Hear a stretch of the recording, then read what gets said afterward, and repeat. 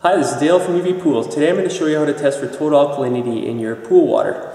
Total alkalinity is the resistance of the water to change in the rise of pH. There are two reasons where you may want to lower the pH in your water. The first reason is you want to slow the rate at which pH is rising. The second reason is if the calcium saturation in your pool water is affecting your total alkalinity. Alright, let me explain that a little bit differently. Total alkalinity is important in your pool water because it controls how quickly or how rapidly the pH rises and falls in your pool water. So say you have low total alkalinity, the pH will rise and fall rapidly with small amounts of adjustments. So say you're adding pH up or pH down, it won't take very much to change the pH level in your water, but it'll be hard to control.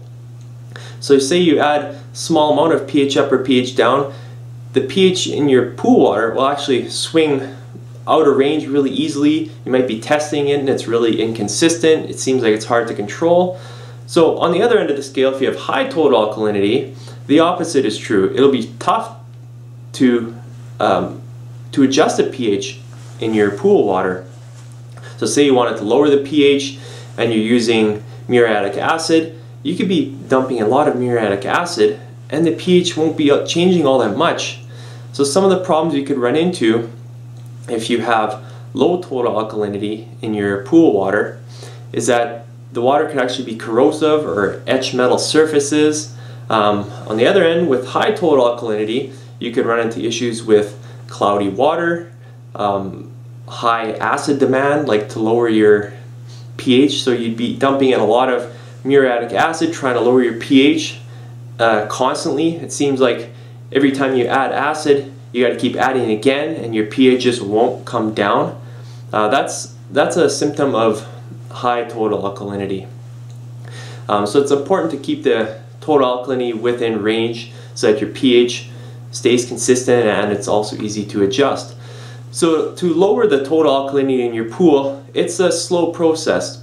You have to add a small amount of muriatic acid to your water, which will bring down your pH, and then you want to aerate your pool, meaning leave it uncovered, swim and stuff like that, and the pH will naturally rise. So you're going to end up putting acid in, the pH will dive in your pool, and then it'll slowly come back up again. Once it comes up again, you go down, you add muriatic acid, small amount again, it'll dive down and go up, and that's how you slowly lower the total alkalinity in your pool. It could take weeks, it could take a month, it's hard to say. On the other hand, if you wanted to raise your total alkalinity, you do it with baking soda. So you add a bit and then you let your pH go back into range and you add a bit more, and that's how you could raise your total alkalinity. Alright, let's get back to the video on how to test your total alkalinity. So to test the pH, or to test the total alkalinity in your water, we're using a tailored test kit here. So the first thing you want to do is to clean out the tester. So we take some fresh pool water, shake it around, dump it out. You always want to dump it outside the pool and not any reagents inside the pool.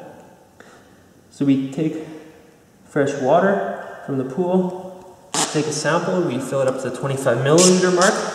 So you add 2 drops of the first reagent, swirl it around. You always want to make sure the reagents are mixed thoroughly.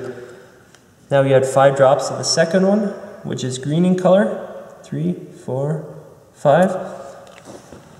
And you swirl that around. So that'll turn the water green. So do the actual test. Now we add the third reagent. So it's thoroughly mixed now. So the sample is going to turn from green to red at some point in time.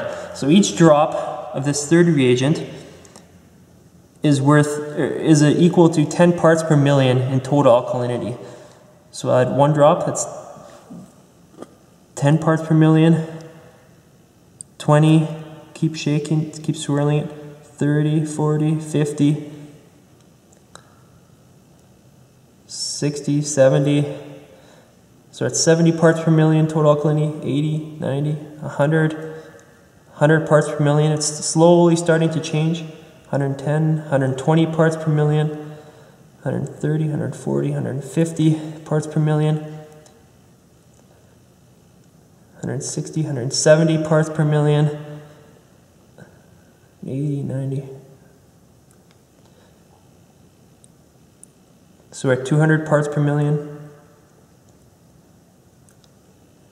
230 parts per million, and we're very close. It's changing to red and then back to green.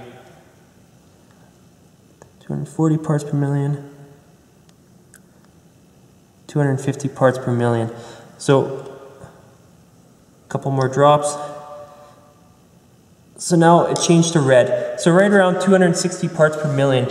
So that's on the high end of the range. You want to be between about 80 to 150. So with this pool, they'll want to lower the total alkalinity. So you do that with acid. It's a slower process. It can take weeks or even a month. You'll want to add acid. The pH will naturally drop because of the acid. And then through aeration of the pool, you want to leave the pool cover off so the pool water can aerate. And then the pool water will slowly rise in pH just through aeration.